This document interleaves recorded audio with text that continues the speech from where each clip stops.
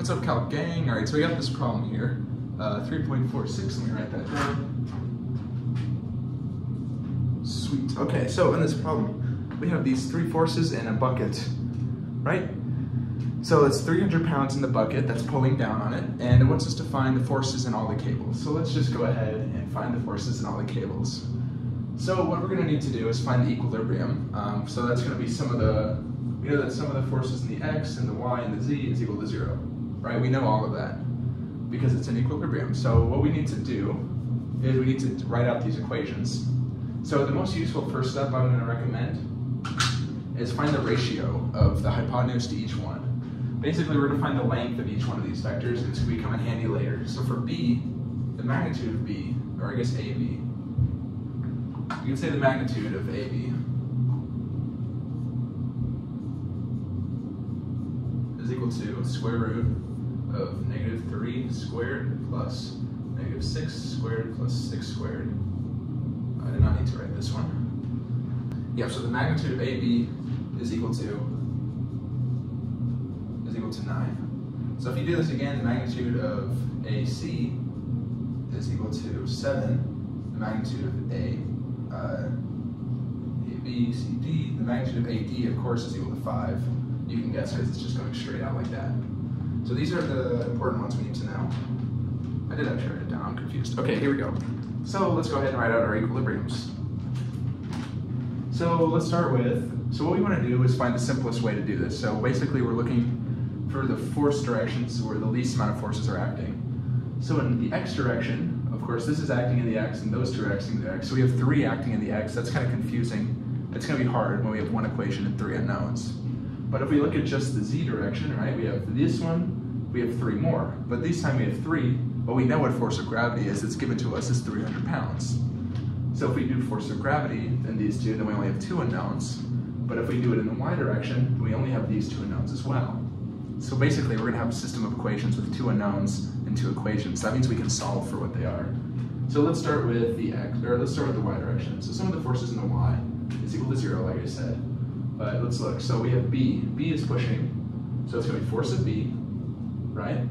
And then we know that the vector goes -6 in the y direction. So what we're doing is we're going to find the ratio of how far it goes in the y direction to its hypotenuse. So here it goes -6 in the y direction because it goes -6 this way, like you can tell from the photo. I simplified it here. But then we know the hypotenuse is 9, so we're going to simplify it to just in the y direction is going to be -6 over 9.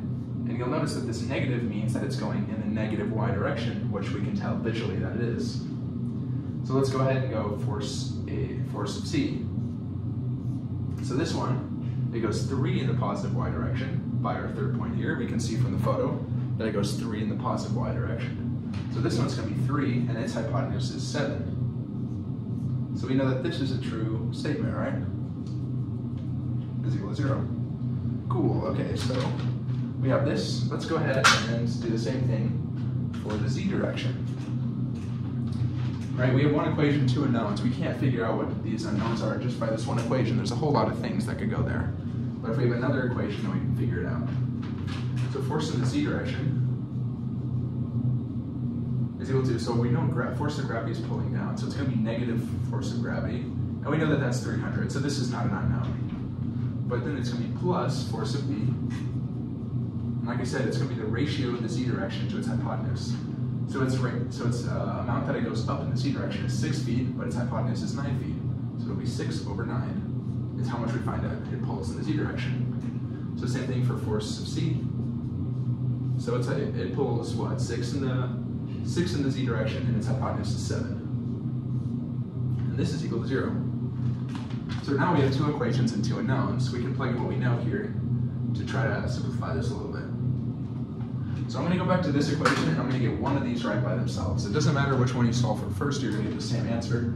Let's solve for, let's try to cancel out B first. Let's try to cancel out B.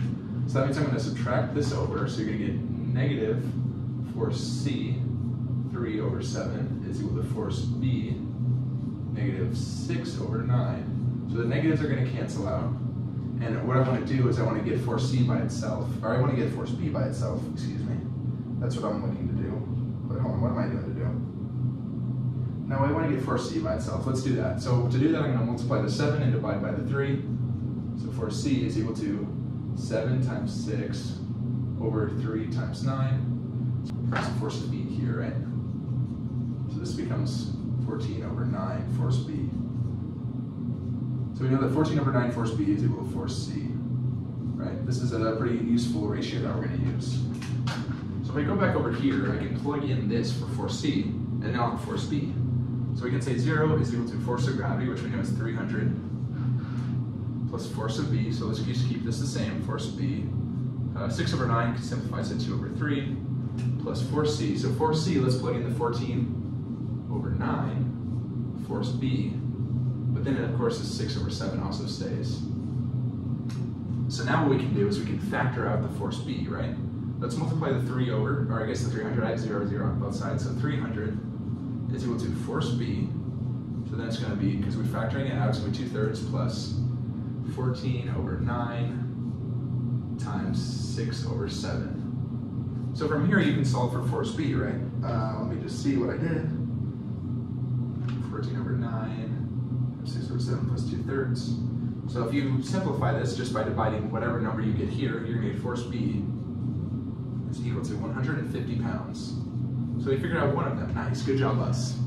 So let's see, let's figure out what the other one is. So using this ratio, all we have to do is plug in 150 here to find out force C.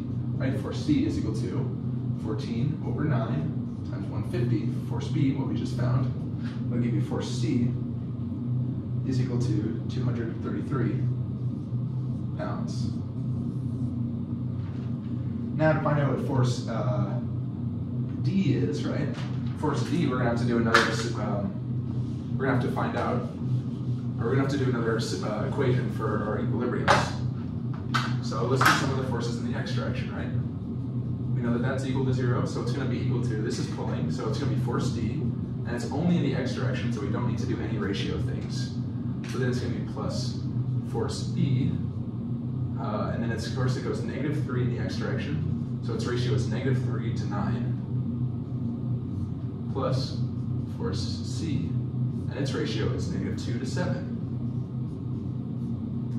So if we move these over, you're going to get force D is equal to negative force B, so it'll be negative whatever we found for force B, 150 times negative 1 over 3, simplified to 1/3, plus the force C, which we found, although it's going to be negative here, because we're moving things over, subtraction, 233 times -2 over 7.